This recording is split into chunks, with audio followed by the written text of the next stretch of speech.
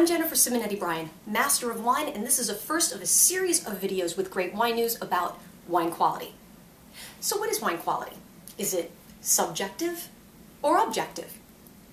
When I first got into the wine industry, I bought a really great bottle of red Burgundy, a 1996 Grand Zéchezot, and I wanted to share this high-quality wine with my family. Now, in Burgundy, Grand Cru is the pinnacle of quality, right? So I wanted to share this with them, this is ethereal experience. So when I went to my family, who really doesn't drink a whole lot of wine, they didn't back then and they don't now, but when I gave them the wine, they didn't really say too much about it. And then I left the room for a minute, and when I came back, I found that they had poured it into a pitcher with 7-Up.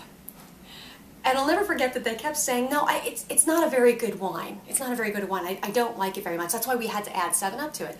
So after I stopped crying, because it was a $200 bottle of wine, I realized that so many people think this way, that wine quality is directly related to personal preference. Now, I agree that you should only drink wines that you personally like. I mean, it doesn't make any sense. Even if it's high quality, you know, you have to drink what you like, right?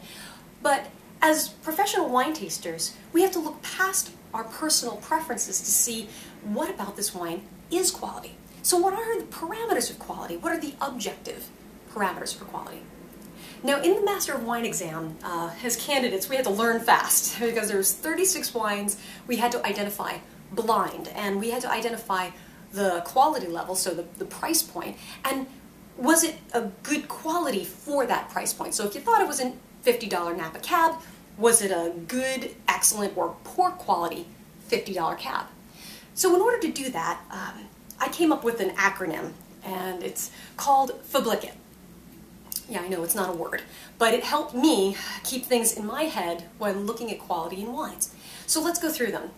Finesse, balance, length, integration, complexity, concentration, ageability, and typicity. So those are parameters for quality. Some are objective, and you may argue that some of them are subjective, but we're going to go through each one of these, take them apart, put them back together again, and we're going to also talk about how a critic, or maybe a group of critics, can look at the same wine differently. And we'll also get into food and wine pairing quality as well. So for the next video, if you want to taste with me, you don't have to, but if you would like to, we're going to go through elements of finesse. So what I'd like you to do is get a Sancerre or an unoaked Sauvignon Blanc. So until next time, thank you for watching Great Wine News, and cheers.